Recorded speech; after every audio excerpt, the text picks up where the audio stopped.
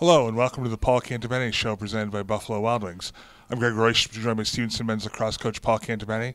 Coach, you opened up conference play last week, first at home. You played against Alvernia. Yep. We're able to get a lot of different guys in. Had 17 different goal scorers and opened up conference play with a win. Yeah, it was good. It's just good to get going here a little bit. I liked some of the changes that we made in the Cabrini game, did really well, and then we kind of pushed those into the Alvernia game. And what I liked about the Alvernia game, we just played well early on.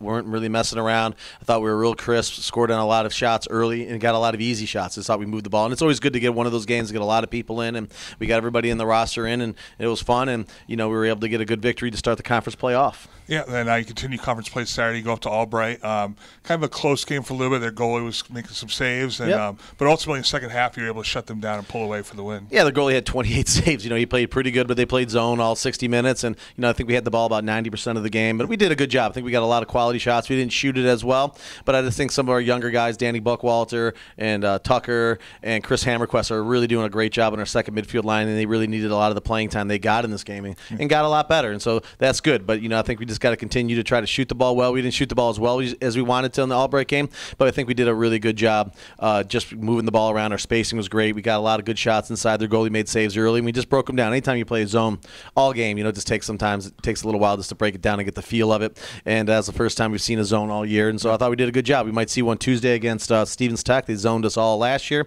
so we'll be ready for that. But I just like the way we played. I think we did a good job again. We were real crisp. We moved the ball. We didn't have a lot of turnovers, and our defense did a great job. They didn't give up any 6-on-6 goals at all. They got 2 off the ride, off of broken rides, when the ball just kind of bounced around and got their way, and they got 1 in the man up in the first minute of the game where we kind of got a push call a little bit. But I thought we did a good job playing some good defense, and again, we got a lot of people in and got the ball moving around, and that's what you want to do.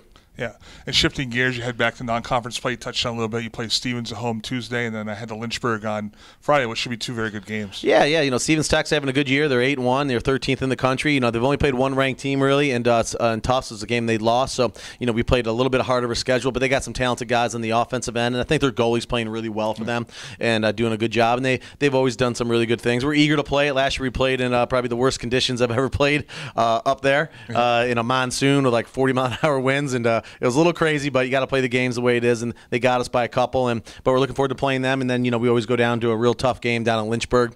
We always love going down there. Up and back in the same day is a little tough, but we always have a great game down there at night. And so it's just a good week to finish up our out of conference play and with 2 quality teams. And we just got to keep doing what we're doing. I think we're doing a great job moving the ball now, especially in the offense. And the new guys are really starting to understand how defensively how we have to play since we lost all those guys. And Dylan Harris is out for the year now with ankle surgery this morning. And so, we just got a lot of guys that are just starting to feel what they're supposed to do, especially in the offensive end now, moving, and Jacob Tatum, especially in the offensive end, scoring a lot of goals for us as a freshman, doing a good job, helping out JT and Ethan Christensen. Yeah, you can certainly see some of those guys have been thrown into some different roles and really starting to develop and step it up. Yeah, when you lose some guys in the defensive end, you got to step in and make some plays. And then offensively, we had to change some things around, and we've done a good job doing that. We kind of know who we are now. We have 2 solid midfield lines now, which is really great. We only had like a line and a half earlier in the season, and so we're getting to that point, and now our changes at the attack have really helped us and made us a lot more dangerous. Yeah. All right, Coach, we wish you the best of luck, and we'll see you right here tomorrow night. Thanks, Greg. Looking forward to it. All right, for Paul Cantabene, I'm Greg Royce. This has been the Paul Cantabene Show.